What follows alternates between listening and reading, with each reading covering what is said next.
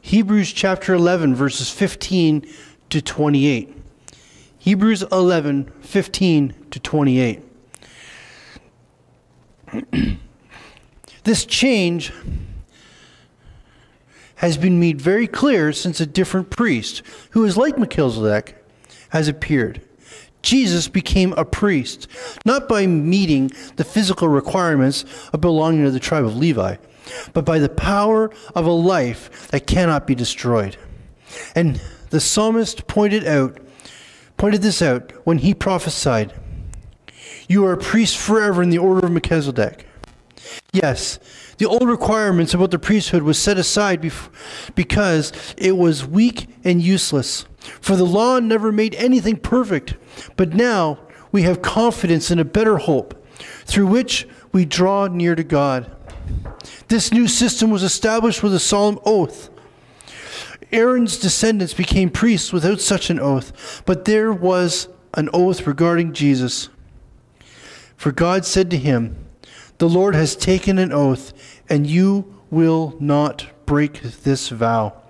You are a priest forever." Because of this oath, Jesus is the one who guarantees this better covenant with God. There were many priests under the old system, for death prevented them from remaining in office. But because Jesus lives forever, his priesthood lasts forever. Therefore, he is able once and forever to save those who come to God through him. He lives forever to intercede with God on their behalf. He is the kind of high priest we need. He is holy and blameless, unstained by sin. He has been set apart from sinners and has been given the highest place of honor in heaven. Unlike those other high priests, he does not need to offer sacrifices every day. They did this for their own sins first, and then the sins of the people. But Jesus did this once and for all when he offered himself as a sacrifice for the people's sins. The law appointed high priests who were limited by human weakness. But after the law was given, God appointed his Son with an oath, and his Son has been made the perfect high priest forever. Heavenly Father, as we look at this passage, as we look at your word, as we look at the fact that we have a high priest that lasts forever, I pray, Lord God, thousands of years of separation between us and this system. But yet, there's absolutely no separation between us and this system because we are a beneficiary of this new system. I pray, Lord God, you open our eyes and help us to realize what's being said here and the significance of Jesus being that high priest, sitting on that throne, interceding on our behalf. Oh, we thank you, Jesus. We thank you and we praise you, God. I pray, God, you help us to understand the whole system and how this whole thing worked and how it's working now. Oh, Jesus, in your precious name, we thank you and praise you. In Jesus' name, amen. There's over 50 chapters in the Bible dedicated to this very subject. 13 of them in Exodus, 18 in Leviticus, 13 in Numbers, 2 in Deuteronomy, 4 in the book of Hebrews. 50 chapters of the Bible are dedicated to this one subject. The Tabernacle. In 2008, I did a 6-part series on the Tabernacle, looking at every single part.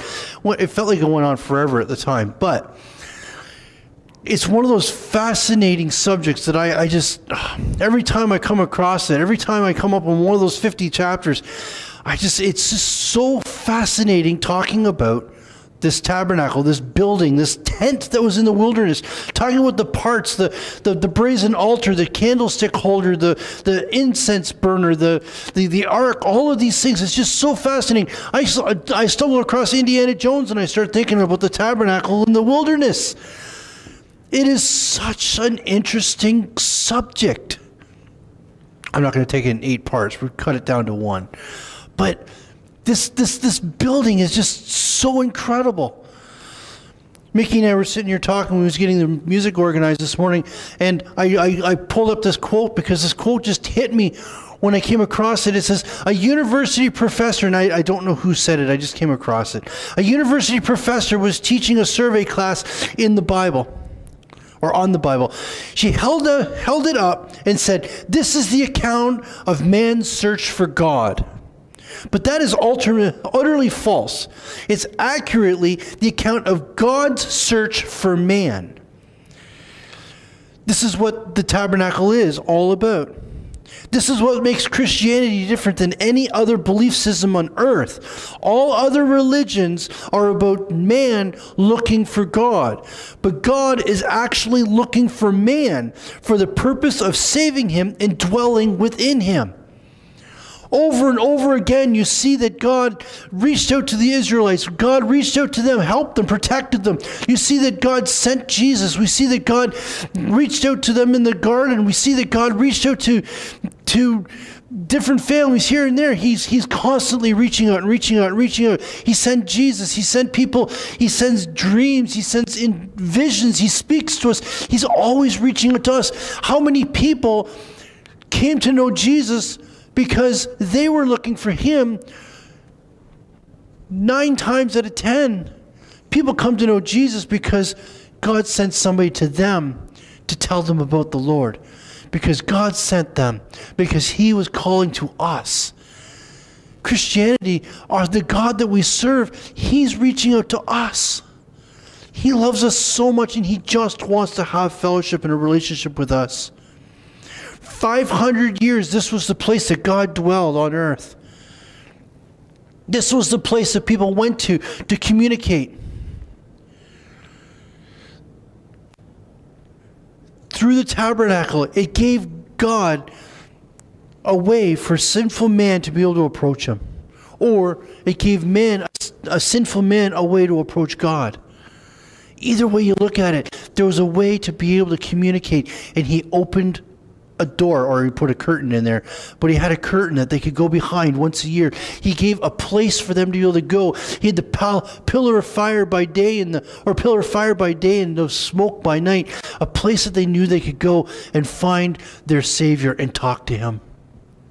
Exodus 25 verses 1 to 9. The Lord said to Moses, "Tell the people of Israel to bring me their sacrifice, the sacred offerings. Accept the contributions from all whose hearts are moved to offer them.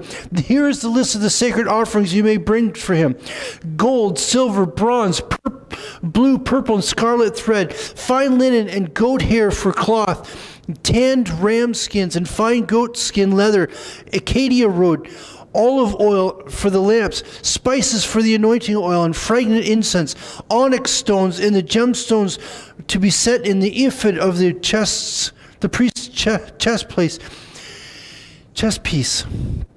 Have the people of Israel build me a holy sanctuary so I can live among them. You must build this tabernacle and its furnishings exactly according to the pattern I show you." He says to Moses, have them build this so that I can dwell among them. He wanted to dwell among them. The entire thing was the lengths that God went to be able to be reunited with people. People look at the event of creation. It takes up 3 chapters in the Bible. I've spent so many hours studying creation, studying the flood, studying all of these things, and yet it's only the first 3 chapters is talking about creation, up to 6 is talking about the flood. But here we got 50 chapters of the Bible where we seem to bounce over the tabernacle and the temple so quickly, and I kind of see them both as sort of the same thing. The tabernacle and the temple, because they both had the same idea, same purpose, same rooms, same furnishings. People often look at creation, and look at the trees, and look at the plants, and look at the stuff like that, and think, that's just God trying to draw our attention to him. Yes, it's one of the ways. But the way he tries to draw his attention to us is through our heart, through Jesus trying to get a hold of us and saying, hey, I'm here, I care about you, I love you. His reaching out to us is through his love, through his attempts to just get our attention. It's where he dwelled in those days. It's an incredible picture of who he is. It's an object lesson of his love. It's a lesson. It's a view of who he is and his presence dwelling among us. The tabernacle, Jerry S., he says, the tabernacle was moved over 30 times. The glory cloud of God's presence would hover over the tabernacle, a pillar of cloud by day and a pillar of fire by night. But then the cloud would rise and would begin to move. Their job was to quickly tear down the tabernacle. 8,500 people were responsible to move this thing, specifically assigned to tasks to move this thing when it had to be moved. Then they would re-erect it again, and the cloud would hover over top of it. How neat is that? 30 times. I was thinking about that thing, and over 400 years, 30 times, but then I realized, no, it was 40 years in the desert. 40 years they spent traveling, and then before they finally actually got themselves to where the temple was built, 30 times they moved this thing. So just over once every year, once every maybe 15 months they moved this thing. 8,500 people were responsible to move this thing. It's not that big. That's a lot of hands on deck.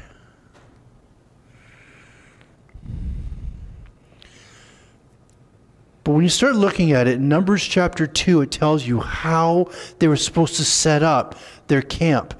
You had this little tiny tent in the middle of this camp. And then you had the tribes put into place. The Levite tribe was put in the middle, closest to the tabernacle. And then you had the different tribes moving out from there. Judah, I'm not going to name them all. They're all going out from there. And the neat thing is, the tabernacle was in the center. And as you went out from there, you ended up with this thing that looks like a cross. And they had to be done in a certain way, in a certain formation, in just the right way. And way back at the time that Israel has just left Egypt, suddenly you had the people of Israel forming the cross with God as the center every time they would set this thing up.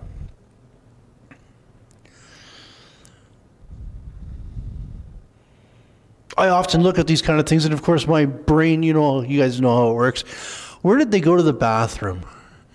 Because they would have been so compacted into there. Where did they get their food? That's why they would have had to move, because they would have used up all the natural resources in the area, and then they would have moved. All the firewood. Where would you go to get firewood when you're living all so close together in such a small place? Every year they would move. Every year they'd end up in a new location. Could you imagine being a neighboring town and having that move in right outside of town? All those people, over 1 million people suddenly show up. Every part of that was pointing at Jesus, and it all pointed into the middle, because the sacrifice happened in the middle of the tabernacle, in the middle of the cross, in the middle of the presence of everything. And all of a sudden, you'd have this cloud sitting in the middle, that every tent they could look and see, there's the pillar, there's the fire, there's the smoke, and they could always keep an eye on the presence of God being in the center of the camp at all times. They're finally out of Egypt. They're finally in a relationship with God, and the Lord is pursuing them, and He shows them, this is how you approach me. This is how you reach out to me. Hi, I'm Kay Warren. I'd like to walk you through my favorite portion of Scripture found in Exodus, the tabernacle in the wilderness. After 400 years of slavery in Egypt, God led the Israelites to freedom. Shortly after, God invited Moses to spend time with Him on Mount Sinai. On the mountain, God gave Moses 2 systems for His people. First, He gave a system of law. God gave detailed instructions for moral, ceremonial, and spiritual laws, the most well-known being the 10 Commandments.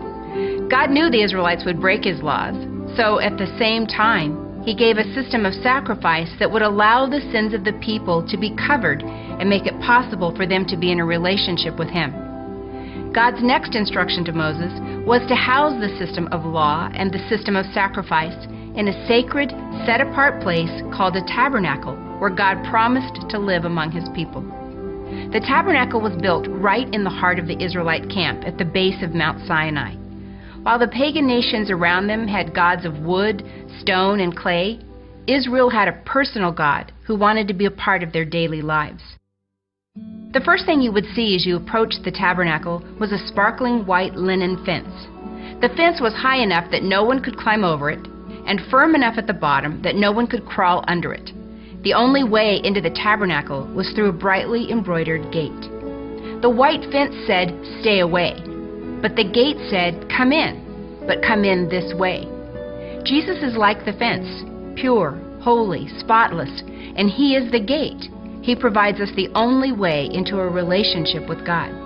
The tabernacle is divided into three parts: the outer court, the holy place, and the Holy of Holies.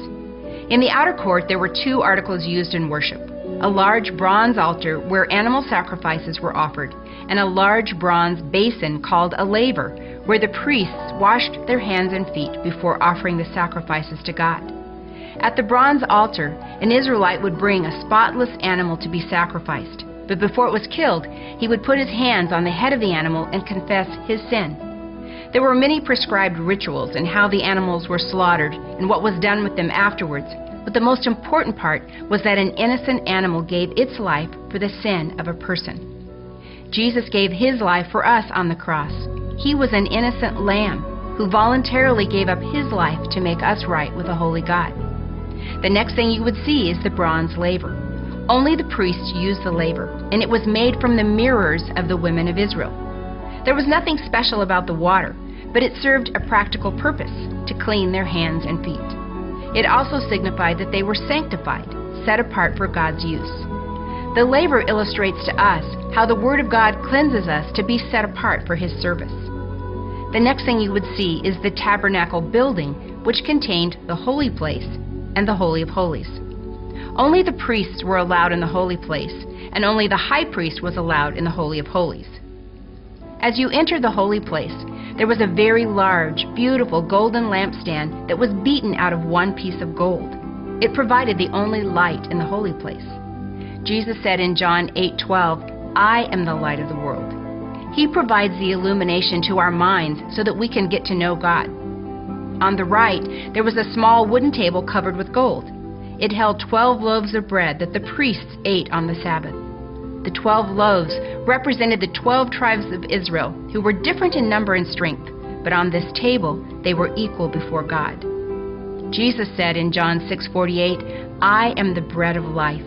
If anyone eats of this bread, he will live forever." Jesus is the bread that sustains us. The golden altar of incense was a small altar that was used just for burning incense. The sweet smell filled the holy place with a fragrance that pleased God. When the high priest would go into the Holy of Holies, he would carry a burning coal of incense in with him. The altar is representative of prayer, and our prayers are to be offered to God at all times through Jesus Christ. The sweet smell of his fragrance is to permeate our lives. There was a thick, embroidered veil that separated the holy place from the Holy of Holies.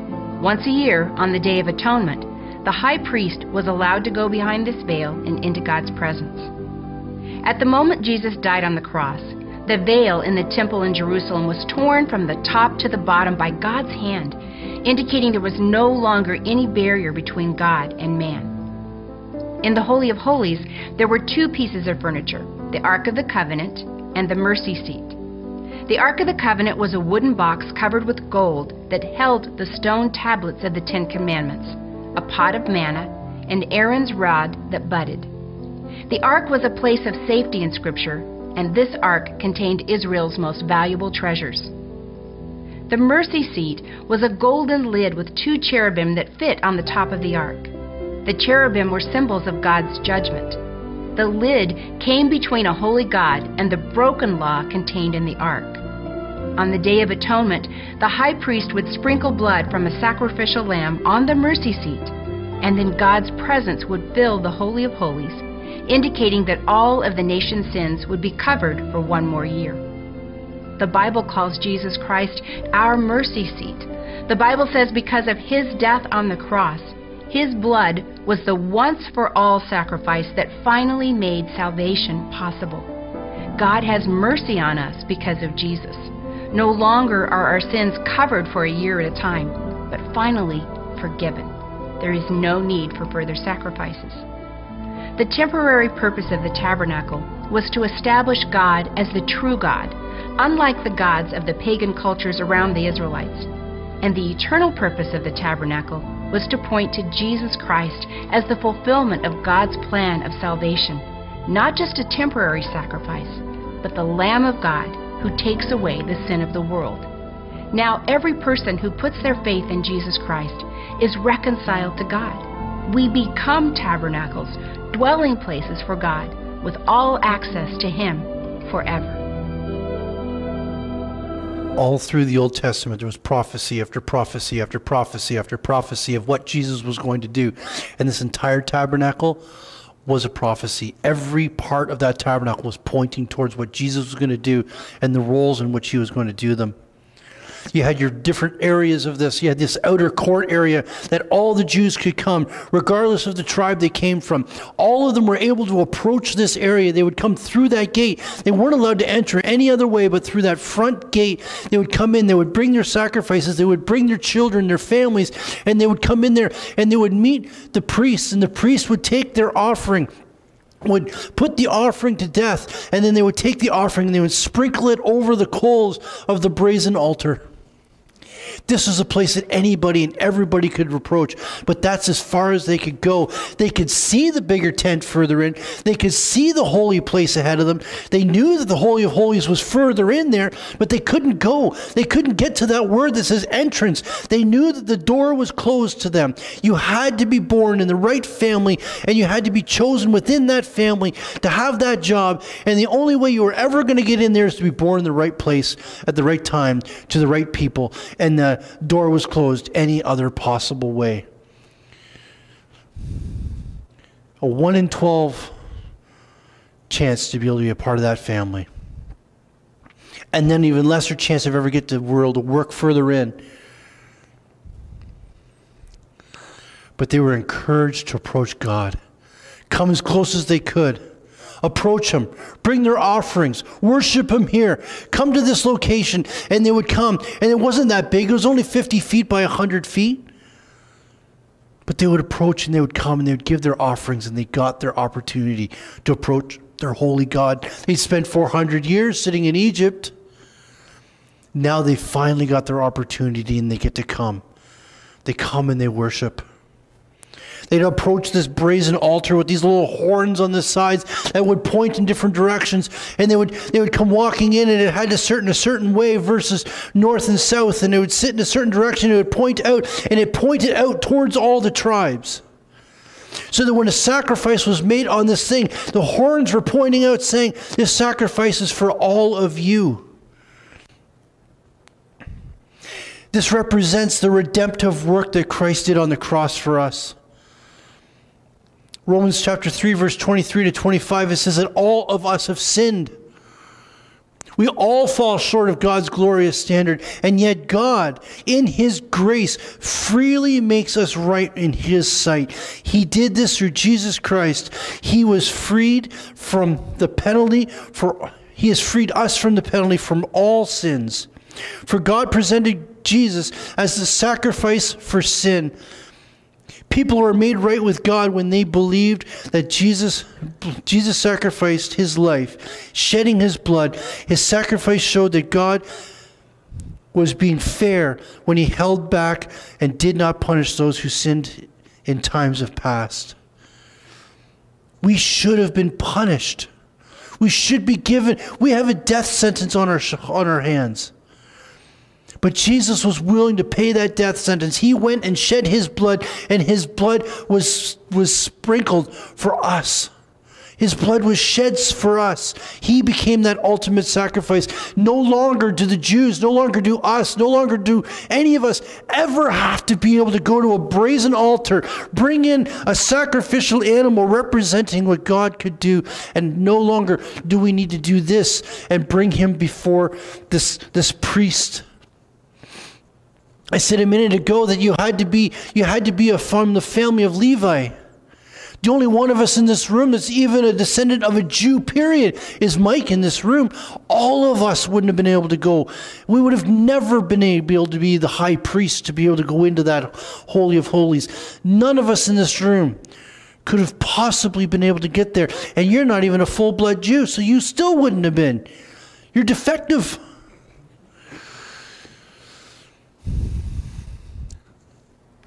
We wouldn't have been allowed in.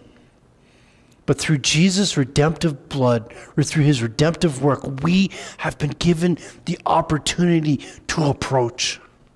The opportunity to come in. He represented the sacrifice. He shed his blood. He presented it once and for all. They had this basin thing outside where they could wash their hands, and they would go in there and they would wash their hands and their feet, and they would get themselves all taken care of, and they had to wash in this thing before they could go into the holy place.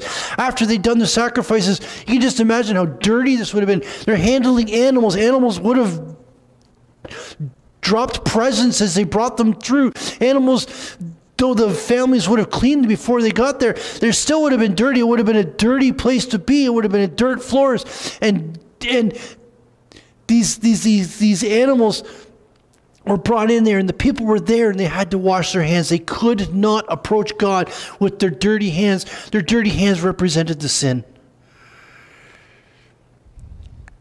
In Ephesians chapter 5, verse 26, it says that we need to daily come and wash before the Lord. We need to daily come and present our sin, present our lives before our Lord. Daily coming and remembering that what he has done for us. It's not that we need to ask for forgiveness every single day. That's not what it means. It means that we're daily remembering what he has done for us. The washing foreshadows what Jesus did. It remembers and shows us that we have been cleansed, we have been washed, we have been cleaned from the head to the toe. We have completely it's been taken care of. And just as Jesus washed the feet of the disciples, he says, your whole body is clean. We just need to take care of this. We don't need to wash the whole body. It's already clean. It's just a reminder of what he's done. It's just a daily reminder that he went to the cross. Just like when we have communion and we remember his sacrifice and that he's coming again. It's a reminder of what he has done. They would wash, and they had to wash before they went in because their lives could be on the line as they went through that entrance into this holy place. This room sitting on top of the same soil that would have been out in the other area. It's just... that's the place. That's the location. It was just this little room. It wasn't even very big. 10 foot by 20 foot by 10 foot. It's not much bigger than a shed. And they would enter into this room.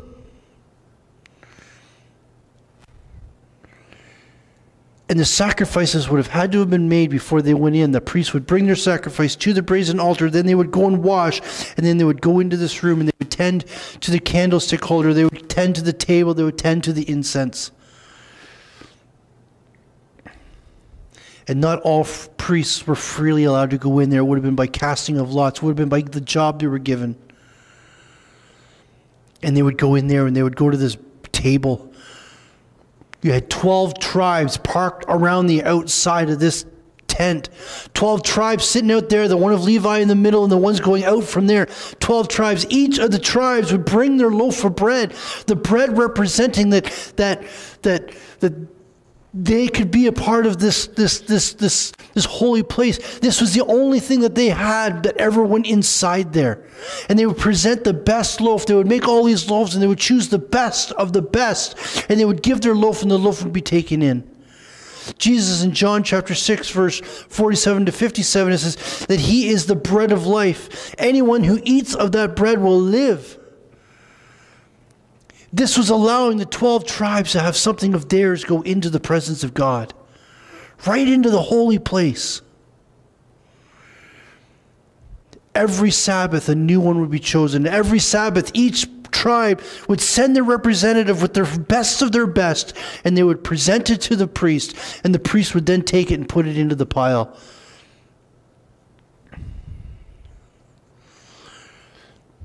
On the other side of the room, you had this candlestick holder representing creation. Your 6 days of creation. And it said that this thing could never, ever go out. It was never allowed to go out in Exodus chapter 27, verse 20 to 21. Do not ever let this thing go out. You had somebody, their entire job was to make sure the oil in that thing stayed full. Somebody's job was to make sure the wicks were constantly being trimmed so that thing would never go out. That was to always be running. And something is very, very interesting. Go to the very beginning of 1 Samuel when you get a moment. The very beginning of 1 Samuel. When you look at that, you'll see that God is talking to this little kid. And you see that it says, when God calls out to Samuel, there's a little line in there. It says, just before the candle would go out, or just before the light would go out each night. By the time Eli was the high priest, they let that thing go out at night.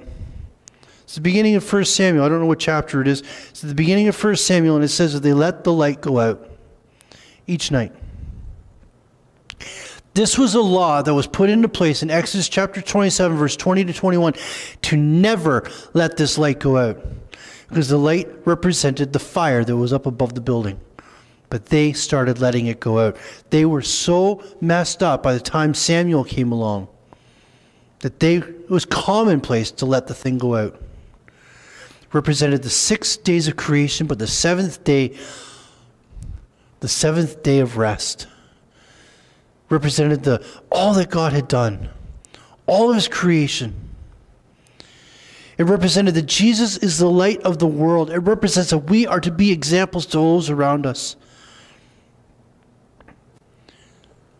Represents that the light that we see, and the light that comes on inside our hearts, when God illuminates himself within us, we see him, and he shines within us. And our light is never, ever to be hidden. It's to never go out. When we're presenting Jesus, when we're even planning on it and not planning on it, when we're sitting there in traffic going through Toronto and everything's haywire. Danny and I went through Toronto yesterday, and the snow was coming down so heavy you could barely see the car in front of us. We all had our four ways going. It was coming down so heavy. And even in the peak of it all, we're supposed to be representing Christ. Even when everything's falling apart, we're supposed to be representing Christ. We are never to let our light go out. We don't let it turn off in the evenings. There shouldn't be a point that each day we let it go out. And we'll just go ahead and get the Bic out and relight it in the morning. That's not how it works. Always, always be letting your light shine. 24 hours a day, 7 days a week. And this is a law that has been placed in us. Let your light shine. Don't put it under a bushel. Don't let Satan it out. And the incense altar, this little box, this little tiny box is only 1 foot by 1 foot by 2 feet tall. This little tiny box, about the size of the thing the computer is sitting on. This little tiny box. But it was full of incense, and the incense had to be made a special way, just the right way. It had to be made, and they had to bring the fire from the brazen altar, and they would reach in there with a pair of tongs, and they would choose a nice juicy coal, and they would carefully bring this coal in, and they would set it down into there, and they had the incense in there, and the incense had to be made exactly a certain way, a certain form. Everything had to be made, and it says that this system, this formula, this recipe for the incense was not to be used for any other purposes in Israel. They all had the recipe, but they were not to make that recipe and use it around their homes. And it had to be done exactly according to the way that God told them to do it. Why is that? Because the smoke from this incense, it says in somewhere, in Psalm 141 verse 2, and Revelation chapter 5 verse 8, it actually says that the prayers of the people were carried on the smoke from the incense altar. It was a physical representation of the prayers being carried into the throne room of God. And the smoke had to be a certain smoke, exactly the way it wanted. Now, when we fast forward to the New Testament, we have this statement that Jesus, he says, I am the way, the truth, and the life. No one comes to the Father except through him. Who carries our prayers to the Father today? It's Jesus. There's only one way that we approach God, and it's through Jesus. We cannot make up our own Jesus. We can't make up our own system. We can't change our system. We can't duplicate the system. And we can't use the system for any other purpose.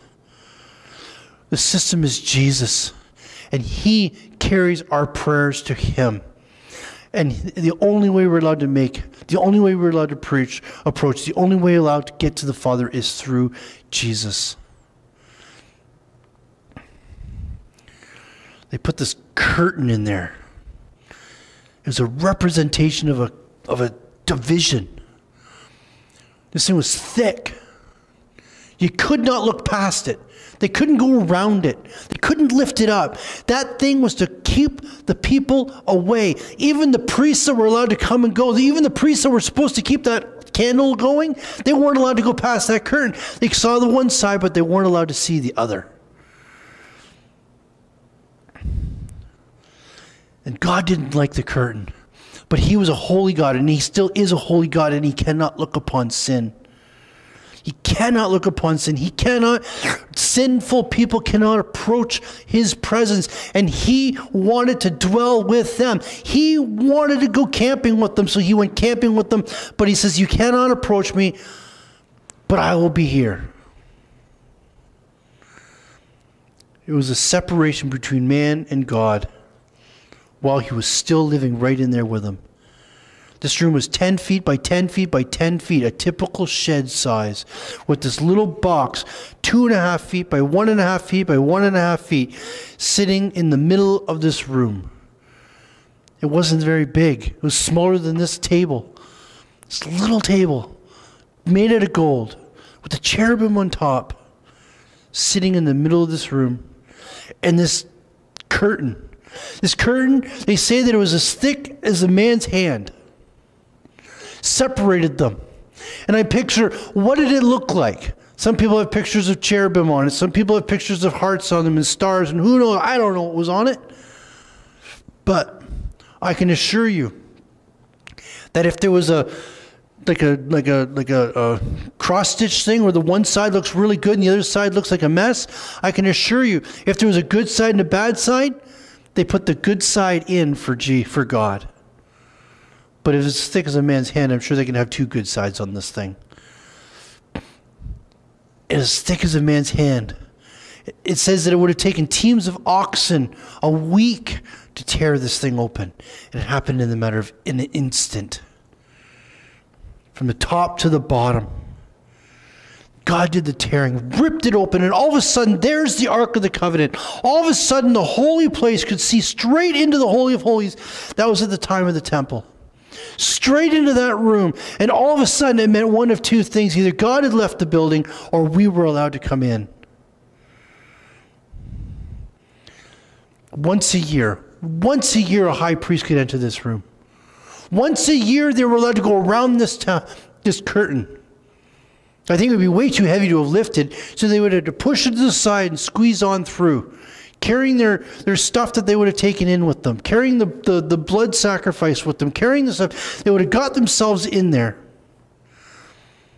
And they had to enter only according to the way that they were allowed to. They had very strict rules. They had to make sure they sacrificed properly at the brazen altar. They had to make sure that they washed properly at the wash station. They had to make sure that their hearts were right as they approached this room.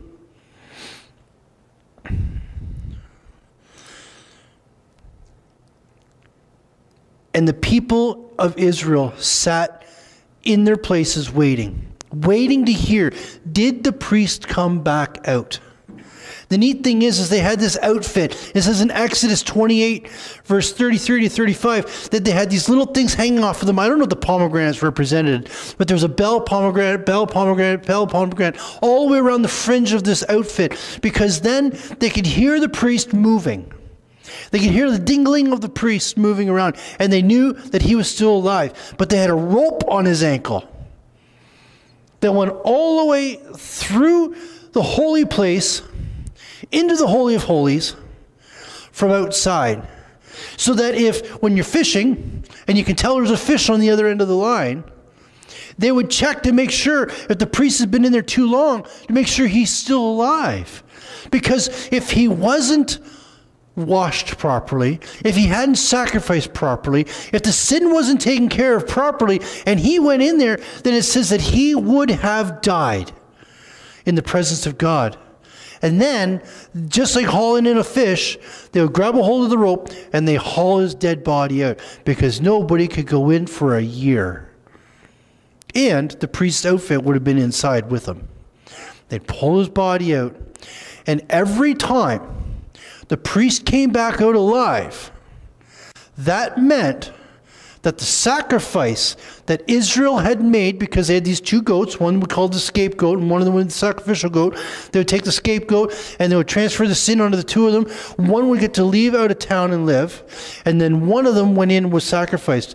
As long as as long as they returned, because he would have had that blood from that sacrifice with him, he would have gone in and he would have taken that blood and he would have sprinkled it onto the mercy seat, looking for God's mercy.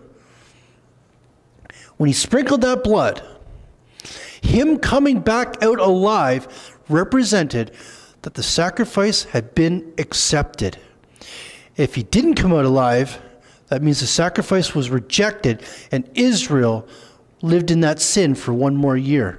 So then they had 2 years worth to deal with the next time, because they couldn't do it again. The mercy seat was sitting between these bird-like things, cherubim, angels. And somebody made this thing. It was a man-made box. Somebody made this thing, and they built this thing, and they would take the blood and they would sprinkle it on the lid of this thing. I often think, I love the movie Indiana Jones, but I often think that thing wouldn't have been that clean. If they'd found it, if they really found the real Ark of the Covenant, when Indiana Jones and the other guy lifted it out of that rock box, when they lifted it out, it would have been completely covered in blood. Because who would have cleaned it? It doesn't say that they cleaned last year's blood off before they put this year's blood on. So who cleaned this thing? So it would have been last year's and the next year's and the next year's and the next year's. Hundreds of years worth of blood should have been on the lid of this thing. All dried on there. But I can assure you, it's clean right now. Hebrews chapter 9, verses 11 to 12. So Christ has now become the high priest over all the good things that have come. He has entered the greater, more perfect tabernacle in heaven, which was not made by human hands. And it was not part of this created world. With his own blood, not the blood of goats and calves, he entered the most holy place once for all time and secured redemption forever. Revelations 11:19. Then in heaven, the temple of God was opened, and the Ark of the Covenant could be seen inside the temple. Lightning flashed, thunder crashed and roared, and there was an earthquake and a terrible hailstorm. Lots of debate. Is this Ark of the Covenant the one that was made? Well, it wouldn't have been the one made by Moses, because I think they say that one got destroyed at some point. But was this a human-made Ark of the Covenant, or was this a God-made Ark of the Covenant? I have no idea. But I can assure you, there's one sitting in heaven, in the throne room. You and I, as long as you're a believer and you have asked Jesus to forgive you of your sins and you get to go to heaven, you and I are going to go in there, we're going to see this thing sitting there. The reality is, Jesus is going to be a lot more interesting than the Ark of the Covenant, but it's going to be there. And there will be blood on that lid. But I can assure you, I'm pretty sure anyways, I'm almost 99.9% sure. Every drop of blood that was from a sacrificial animal up until that day, if it's the one from earth, every bit of that is long gone. And every drop of blood that you will see on there will be from the veins of Jesus. And he will have sprinkled it on that mercy seat. How neat is that? When the veil was opened, it was opened permanently. And it meant we could approach the Father. It meant one, he has left the building. And two, we can go in. Regardless of the tribe of Levite, regardless of being chosen as priest that year, regardless of whether you're even a descendant, a blood-born descendant of Abraham, or an adopted descendant of Abraham, because we are a part of the family of God. Hebrews 7 verse 23 to 27, he is the high priest. Jesus is the high priest. He will hold that position forever. His death did not end his reign as high priest. It actually began it. His sitting at the right hand of the Father, he is there. He is set up. He is not moving from that spot, and he intercedes on our behalf. He is carrying the praises and the prayers of the people to the Father. He is holy and he is blameless without sin. And he has been given the right to be the high priest forever. Jesus' sacrifice tells us two things. Jesus' sacrifice was accepted. We know that it's been accepted because two things happened. One, the veil in the room was torn open, which means access was allowed to the Father. It also means that ark was obsolete and that mercy seat was no longer needed. I'm going to say it's a different ark because there should have been one in that room, and Jesus delivered oil or delivered his blood to an ark in heaven. I'm going to say it's a different one sitting in heaven. I could be wrong. I don't know. Doesn't matter. And number two, the sacrifice was accepted because he walked out alive. They didn't need to haul him out from the rope. He walked out alive. He carried our sin in and walked back out without it. How neat is that?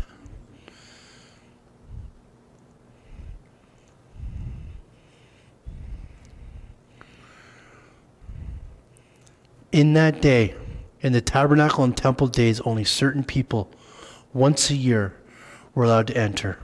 You and I, we can go any day, at any time, in any location. Just like the woman at the well that says, do I need to go to our mountain, or do I need to go to the temple in Jerusalem? And Jesus says, the day is coming. You can worship in spirit and in truth. You will not need to go there. You will not need to go here. You will be able to worship in your own house, in your own car, in your own, wherever you are in your prayer closet. You can approach God there. The day is coming. We live in the era now that the day has come. We are welcome. A priest could live a lifetime and never have gotten to go in there. But we can approach according to Hebrews chapter 10, verse 19 to 22.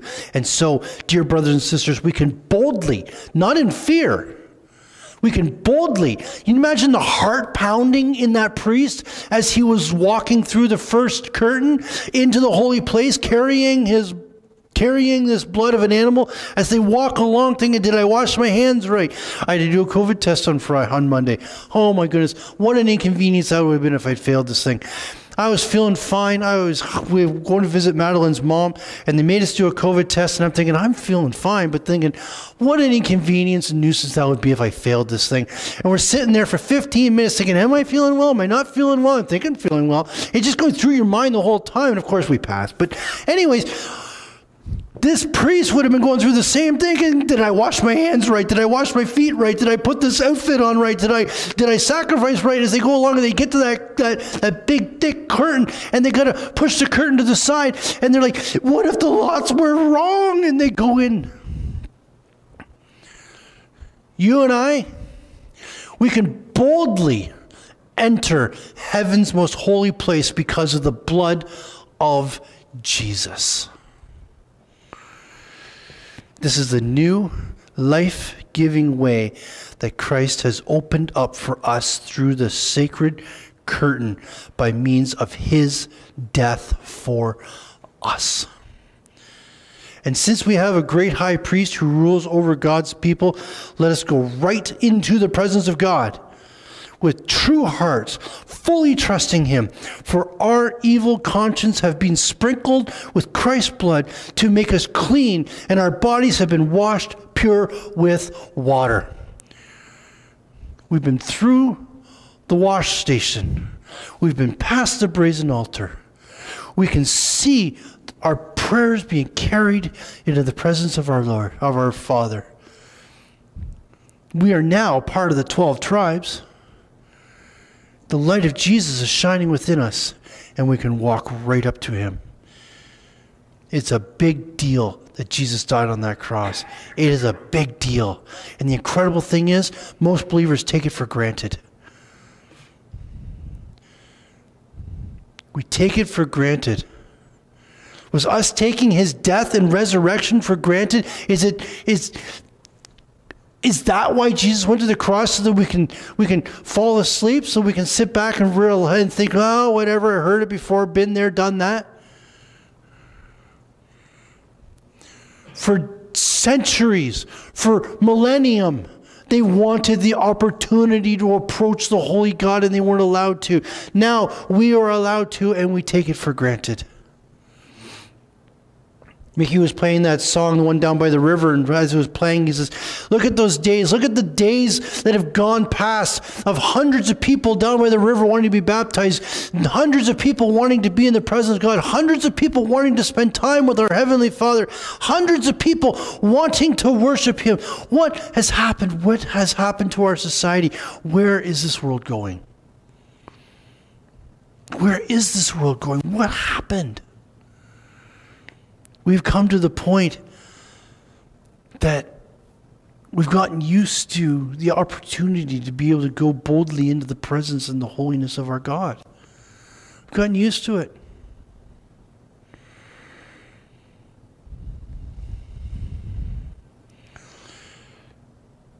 And then what happens is an unbeliever comes along and takes a look and sees everybody half asleep or bickering or fighting on the inside.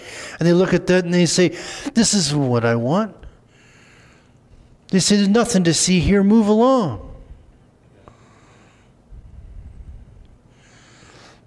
We need to realize, so that they can realize, that we have the opportunity to reach the Holy of Holies. I was driving along yesterday in a vehicle that wasn't mine with no way of being able to play my own music, and I had that radio on scan. It was forever going through channel to channel to channel and channel. What a bunch of stations you can get down in Southern Ontario. My goodness, on and on and on and on and on. It played and played and played and played and played and played and played, and there was nothing Christian that came up. And then finally it stopped on a staticky little channel that it was awful. There was this if you like a banjo, great. It was somebody playing a banjo, very, very off-key, singing some old hymn. And I was just like, wow, I'm going to go back to the old 80s rock. It was just so, and I was thinking, this is the song they chose to play. Oh, it was just, and I was thinking, this is the only one for all of Southern Ontario. There isn't enough people in all of Southern. We at least get the one out of Watertown, and the one out of Belleville, and the one out of Ottawa. We get the choice of 3, Mars Hill, 4 we can get to choose from as a Christian radio station sitting here. And down there was one that was staticky. Is there really not enough believers to be able to have a group come together and fund a tower to be stuck up on the hill? Is there not enough? And I was sitting there and I was thinking, it says that few will find the way. It says that broad is the road to hell, but narrow is the road to righteousness. Are there really that few of people? I was driving along and I was thinking, how many people, there's hundreds and hundreds of cars around me as I'm driving along. I'm thinking, how many of these people, if there's a pile up right now and we all died, how many of these people would spend eternity with our Lord? Where's our society right now? Where is it going? We have the opportunity to boldly enter into the holy presence of God today. We all look forward to Madeline's dad just passed away last week. And he just passed away. And he was ushered into the uninterrupted presence of God. He's seen which Ark of the Covenant is going to be. He has walked into the presence of God. I can't imagine he spent very long on his feet. He probably on his face crawled up to the presence of God. And there is Jesus. And Jesus is saying, well done, Bill, my good and faithful servant. Come on in. Let's go. And he wasn't interested in any family members that went on ahead. He wasn't interested in any of the other things. He wasn't interested in any crowns. He was interested in getting to see his Jesus because he loved his Lord so much. How many of the people in that group, as we're driving over, we went over that Skyway Bridge in Danny's little tiny car. I'm telling you, it almost ended up like a paper airplane being thrown off that bridge. I mean, we've been to Burlington. There's this huge building. That car just went, wah. And how many people would be in the presence of God if that happened today? We have the opportunity to enter into his presence today, right now. At this moment. Sometimes we skip over the Old Testament. I kidded around a few weeks ago, a new believer gets saved and they read Genesis. They're like, wow, this is so exciting. Then Exodus, it's talking about what's going on.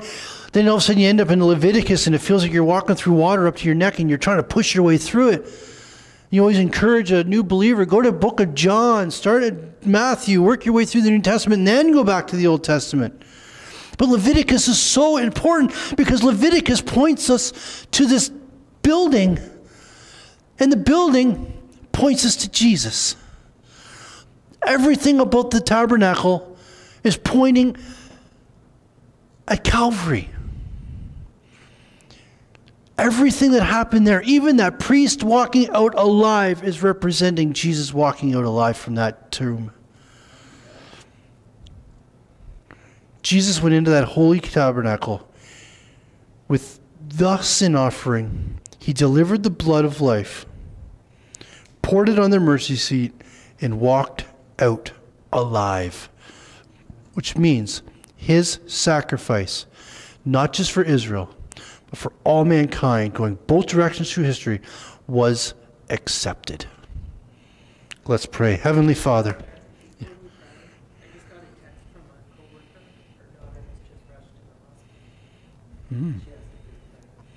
Heavenly Father, we pray, God, for this person that Bonnie just got a text from. We pray, Jesus, you put your hand on this situation. We pray, God, for the paramedics that are in that ambulance right now, that are on their way to whichever hospital they're going to. We pray, Jesus, that you will just pour yourself out upon that situation. We thank you, God, that they reached out to Bonnie. They reached out for prayer. And I pray, Jesus, that you will touch that child. We pray, Jesus, whatever it is, you know what it is. Whatever's going on, you know what's going on.